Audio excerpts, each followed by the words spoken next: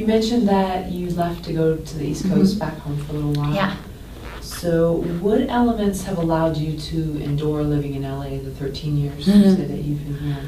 Is a lot of people we know, they can either, it seems like it's either or, they can either endure here a very long time, or they find out that it's pretty tough, and they go back home. What elements have allowed you to do that? It's been tough because my family is a very tight-knit, close Italian family, big family.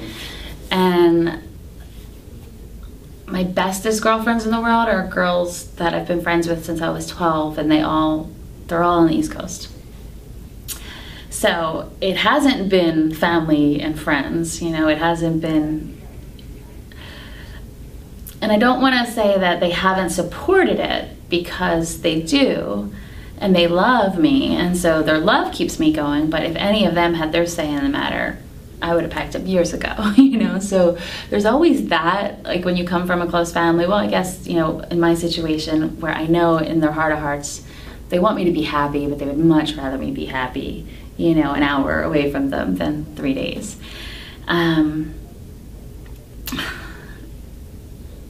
God, what has kept me going out here, Karen? I don't know.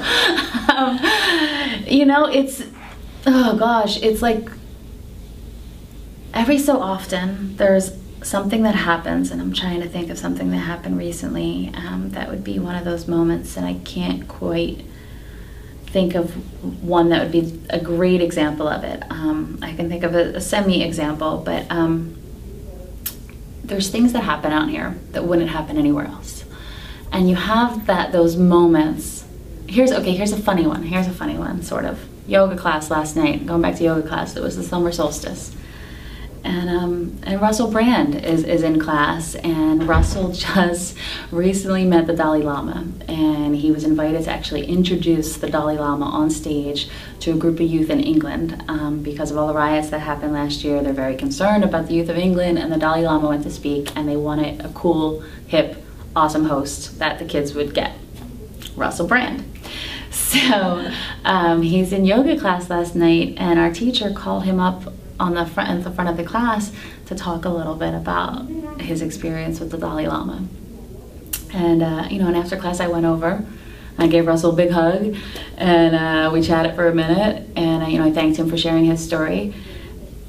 And then you walk out and you're like, yeah, that wouldn't happen anywhere but LA, you know, like there's like little moments of sparks. You know, the Cupcake pinup photo shoot I mentioned that all of us girls just did. I got to like get dressed up and be a pinup model, and you know, I'm on my way home, but I kept all my hair and makeup on, and it's just like there's moments like that you're like, yeah, I don't have any work this week, but hey, I just got to be a pinup model. Or here's a good one, Comic-Con coming up.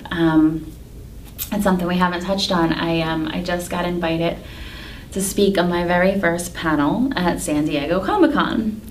And I was joking with a girlfriend of mine the other day of like, you know, a letter home kind of thing, like, dear mom and dad, yes, I don't have a regular job and I don't have a lot of income coming in and I don't know what I'm doing, but I'm speaking on a panel at Comic-Con. That's really cool. You know, like, absolutely.